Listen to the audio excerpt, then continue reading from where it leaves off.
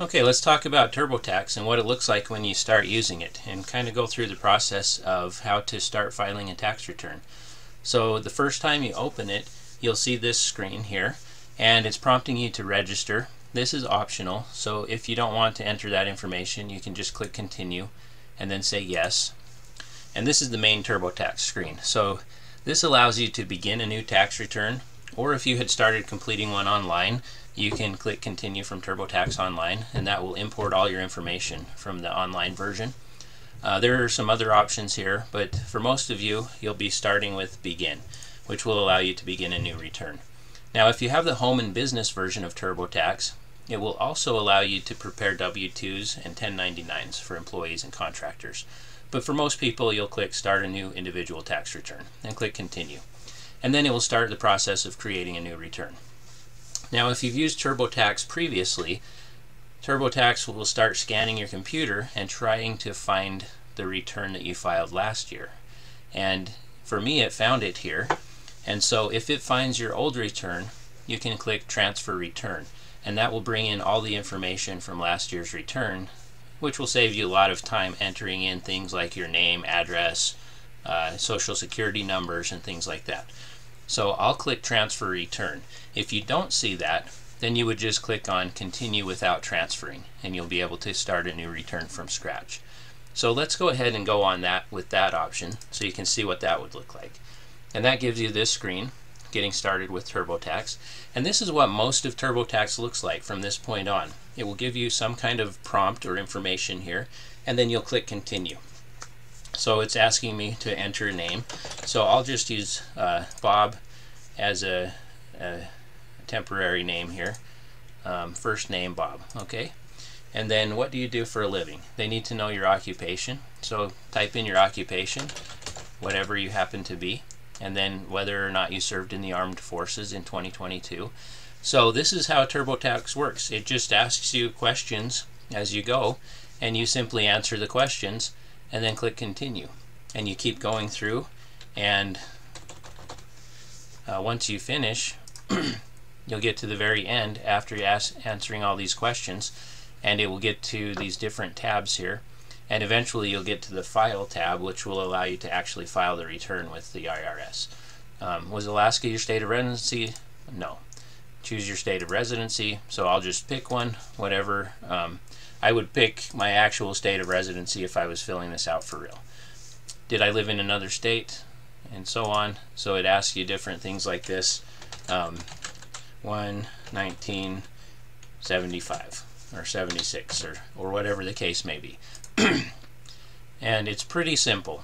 Can anyone else claim you as a dependent on their tax return? No. And then, were you legally blind, or would you like to change the language the IRS uses? Any of these. Most of you will click none of the above, but just answer the questions. Are you single, married, divorced, legally separated, or widowed? Do you want to file this return together with your spouse? For those of you who are married, yes or no, and so on. Enter your spouse's name. I'll put Sue. And then we just keep going. Occupation. Did Sue serve in the armed forces? Was Alabama Sue's state of residence as well? Yes. And did Sue live in another state? No. And so on. Enter Sue's birth date, whatever it is, and make sure you use the real numbers here. This is going to the IRS, so it has to be the real stuff. So we'll put those in there. Can anyone else claim Sue as a dependent on their return? For example, Sue's parents or something like that. And answer yes or no. Did any of these apply to Sue? Answer yes or no. And then you just keep going through the process of filling these out. Did either of you make money in other states? No, we did not. If you did, then you would answer yes, and it will prompt you appropriately to make sure it has all the information you need.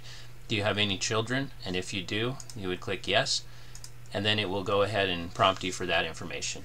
Now, if you ever want to go back in the process, let's say you made a mistake or something, you can always click the back button and go back to all of the previous questions. And it keeps them filled in for you, but you can change those responses if you need to. So when I go back to these different questions, let's see, did you support a child or another person? Yes, I supported my child. And then it will start prompting for that. So it just keeps going through. One thing I wanted to point out though is as you go through this, sometimes you'll see these links here, and when you click on that, it will give you some extra information about what that means. So that will help you quite a bit if you have any questions as you go through. And you can also click on See More Help, and it will bring up a help center and a TurboTax community, and I use this quite often. So the TurboTax community is where people can ask questions and receive answers back, and you can see all those questions and answers. So sometimes you might have a question that someone else has already asked, and if you click on TurboTax community, you'll often find those answers. So that's a great help as well. So I'll click continue here for some of these just so you can see what it looks like, and then we'll just keep answering the questions. Now as you go, you can also access these things through this menu up here. You can click on different parts of the tax return, so you can skip ahead or skip back. I recommend just going through it step by step, just like this, and then once you get to the end of this section, you'll be able to go back and edit the different information as you go through there. So I'll show you what that looks like here in just a second. Okay, so now we're at the screen I wanted to show you. So after I finished entering in the information for myself, for my spouse, and for my dependents, and by the way, these are false names and false social security numbers and everything, so this is all fictional right now for purposes of this demonstration. But once I get it done entering that information on this personal tab, it gives me the personal summary, and I can go through and just edit any one of these if I had accidentally made a mistake on one of them. For example, if I wanted to change my state of residence here, maybe I made a mistake and I meant to put Alabama instead of Alaska, for instance. Then I can go through and edit it right there and go through the same questions, and there edited that for me. I added some dependents. Let's say that I forgot to add a child. I can go through here and add another dependent. It could be a child or another person that lives with you or something like that, and you just go through, add their name, and answer the questions. So this makes it pretty easy to go through. If you accidentally add someone but you didn't quite finish, you can even delete that extra person. And so it's very, very simple to use with lots of power to make changes and things like that. So this is the home and business version. So the next step would be to go through the business deductions. So if you're not using the home and business version, then you won't have this tab, and it will go straight to personal. And this will go through and it will ask you questions about your personal income. Now if you're a more advanced user and you've used TurboTax before, or you kind of know what you're doing as far as filing your taxes, you can click I'll choose what to work on here. Or you can choose walk me through everything, and it will go through a lot of different questions to help make sure that it's asking you about all of your income sources and getting you the best possible refund you can get. So we'll go ahead and work on Bob's W-2 here. We'll go through, and then you'll get your W-2 form and just start adding the information from your W-2 form, starting with box B and so on. And you just keep going through. And another thing it allows you to do is upload a PDF or a picture of your W-2 form, and then it will fill it out for you. So that makes it really easy. Or you can type it in yourself. So there's all of that stuff. You'll go through lots of different personal income. I'll show you what this section now looks like. So this is what you'll get to at the end of the personal income section. And it allows you to go through and talk about your wages and salaries, any unemployment benefits, interest, dividends, things like that, investment income, any retirement stuff, other types of income that you might have received. So there's a lot of things on here, but it will walk you through, and as it asks you the questions, it will skip over the things that you don't need to do based on the questions.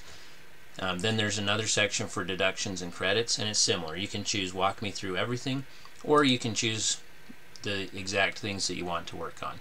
But it will walk you through each of these potential credits and deductions and ask you about all of that information. And then it will go through some other tax situations that you may have to do, like the alternative minimum tax, to make sure that you do or don't have to pay that, and some other things. So it walks you through those step by step again.